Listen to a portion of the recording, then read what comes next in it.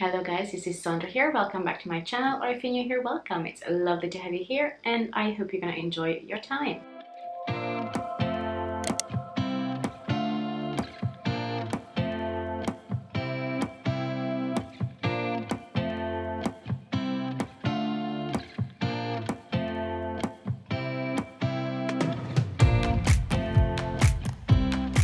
So today I decided to catch you up on what's happening with my pen, a palette eyeshadow project pen. That's what it is. Get it together, Sandra. So what I'm gonna do is that I'm gonna update you on the previous palettes. So if you didn't know, I usually work on 5 palettes at a time that I generate with a random generator, and then I choose which shadow I want to work on from that palette myself. So the previous 5 palettes I worked on, I'm gonna be honest, I fell off a bit of them and I didn't really use them since the last update. There's a hair stuck in my lip gloss. There we go. So there's not much to update you on, but I'm gonna show you what palettes I worked on and then we're gonna just reset. I said it in my very first update that if I use up 5 shadows I can reset what I'm working on, and I never really opted in for that because I enjoyed what I'm using on up until last update, and there's no particular reason for that. I just didn't feel like reaching for these shadows, I guess. So we're gonna reset that and hope it's gonna spark some joy. So the first 2 palettes I worked on are from the Colourpop and Animal Crossing collection. I'm not really gonna show pens because there's nothing new to show. So I worked on Nook Ink, which is the more green one. And it's this green one that I never really reached for after last update. I found it quite hard to pen. I don't know why, because I penned 2 of the other ones in the previous updates. And then the other one was this yellow from the 5-Star Island. Yes, the 5-Star Island palette. So again, we're gonna say goodbye to these for now. The only one I managed to make quite good progress on is this one. Again, this is from Colourpop and it's the Creamsicle Pressed Powder palette, and I was working on a stick or Dreamful, this dark shade, and I will insert a picture here of what it looked like, but I'm pretty sure I have a picture, I think. Either way, I was so close to hitting pen and then it shattered on me and I had to repress it. I think it's because the shadow itself is quite fragile and this has quite a strong closing mechanism, so it managed to break the shadow once it was quite a big dip. So but the next palette I worked on is the W7 on the Rocks. I just tried to whiz past these, and the shade is Bellini, which is a really nice shade, but it's quite light on pigment. It's not super pigmented, but it was nice to use it together with the shade from the Pure and Raw Beauty Christy palette, which was the MI Orange. Now, from this palette, I already have a pen on the more natural side of it. I'm trying not to blind you, oops, with the mirror. But it already has a pen on that shade, and quite a significant one. So, you know, I guess it's alright. But I was working on this orange shade, and it was nice, like these 2 together, and also the Creamsicle palette. But I just want to start new because, you know, new year, new shadows to work on. So that's what we're gonna go with. And what I've already done, I've already rolled the next few palettes, so I have a screen recording so you can see it on the screen while I talk about them, so you can see I did not cheat.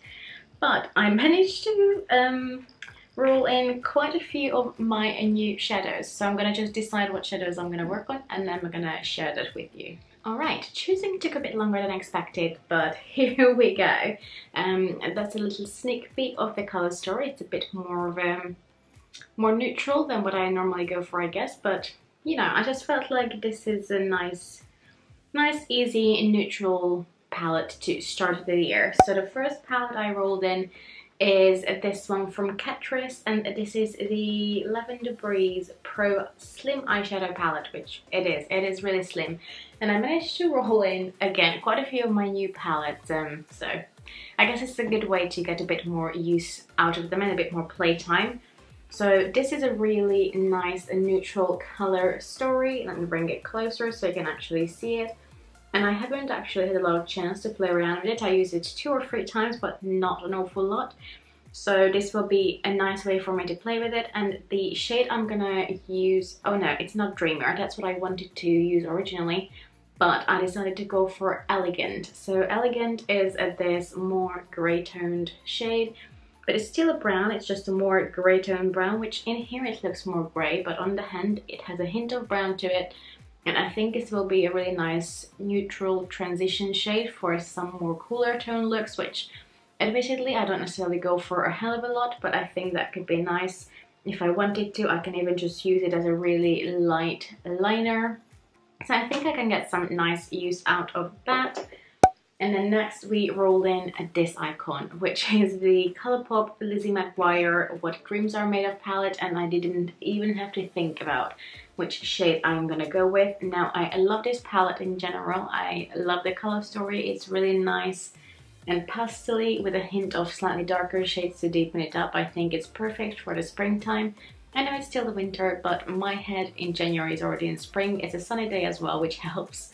But I decided to go for this shade, which is called Bye Bye, which is this nice, like, shimmery, champagne-y kind of color, and I love that shade in my inner corner. It's such a nice, creamy, soft formula as well, so I'm gonna work on that one. I don't think that's gonna be a problem for me at all. And I'm not sure how much you can see, but it's that reflective shade down there. I don't think my camera wants to focus. I don't know how much you can see. There we go. It's a beautiful, beautiful shade. I love it. And can we lighten up? Here we go. So the next palette I roll in, I think I'm going in the right order here, is another Catrice palette. Is it? No. I think next I roll in the I Heart Revolution Disney Little Mermaid palette. Now again, this is one of those palettes that I had for a while, but I haven't actually paid an awful lot with it. So on one side it has eyeshadows, and it has cheek products on the other side. I'm not exactly sure of my feelings on this. The few times I used it, I preferred the cheek products. So this will give me a good opportunity to again get my head, you know, in an idea of how I am on these shadows, if that sentence made sense. But none of the colors actually called out to me when I was looking at the other colors. I didn't want it to go too bright at all, so I decided to go with Scuttle, which is this more neutral shadow that I use every single day, a shadow like that, to just set the upper part of my eyeshadow primer, so any transition shade is easy to blend into. So I thought that would be a useful shade to reach into, and then if I want to play with color, I can, sorry, I have these weird hiccups, then I can reach into the other shades.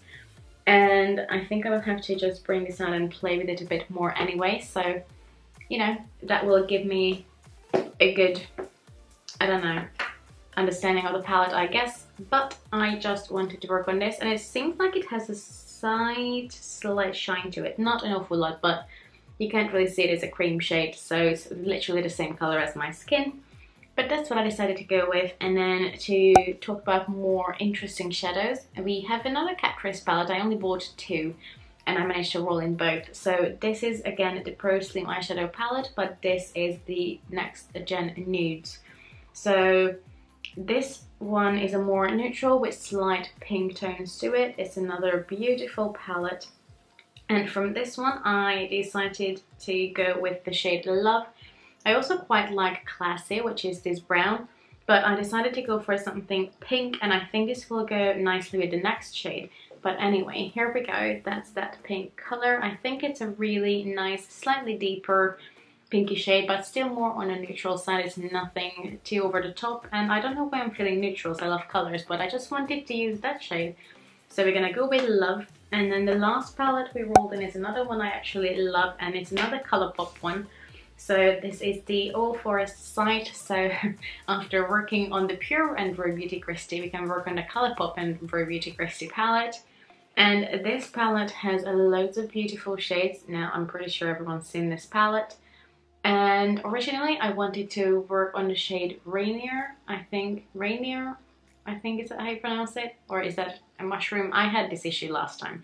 But I decided not to do that because it's that kind of shade that I was working on last time around in the Colourpop palette. So I'm just like, no, I don't want to repeat a warm tone shade, and also it was not going fully well with the rest of the cool tone shades.